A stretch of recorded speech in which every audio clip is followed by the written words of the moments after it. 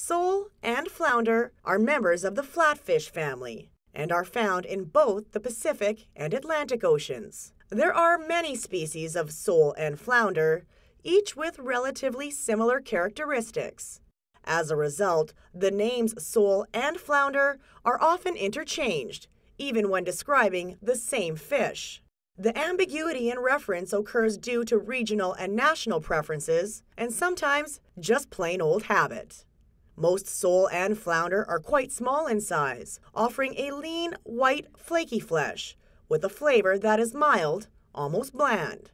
The preferred market size of this species is 3 to 8 ounces. This can be a challenge, given the average size of a fillet is 3 ounces. Sole and flounder fillets are very low in oil content, making it important to cook the fish quickly in order to avoid drying out the flesh. In this profile, we will be focusing on Flathead Sole, Rock Sole, Yellowfin Sole, and Yellowtail Flounder. Flathead Sole is the rarest of these species and is native to the Pacific Ocean. The body of the Flathead Sole is slender in shape and can reach lengths of up to 19 inches and weights of up to 3.5 pounds. Flathead Sole is the most expensive in this group given its lack of abundance. Rock Sole is the largest in this group and finds its home in the Pacific Ocean. Rock sole reach up to 5 pounds and a length of approximately 24 inches. Their skin is slightly coppery and they have a wider shape and fillet size.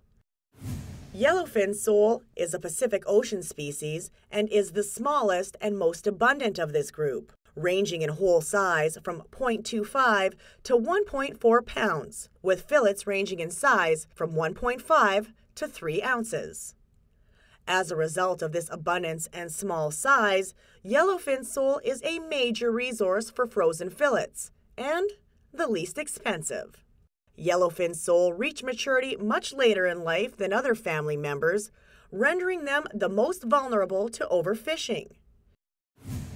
Yellowtail flounder is an Atlantic species that makes its home from Rhode Island north to Labrador. This species can range up to 3 pounds with lengths of 24 inches, but most commercial landings are 1 to 2 pounds. Did you know? Flatfish fillets are almost boneless. The species do not have the equivalent of the sometimes stubborn pin bones found in salmon, and what they do have is very easily removed. Chef's tips. Sole likes simplicity. Excellent for making ceviche. Dice, add fresh lime, jalapeno, green onions, garlic, salt and pepper. No cooking required. Alternatively, cook very quickly in a hot pan and serve with a squish of fresh lemon.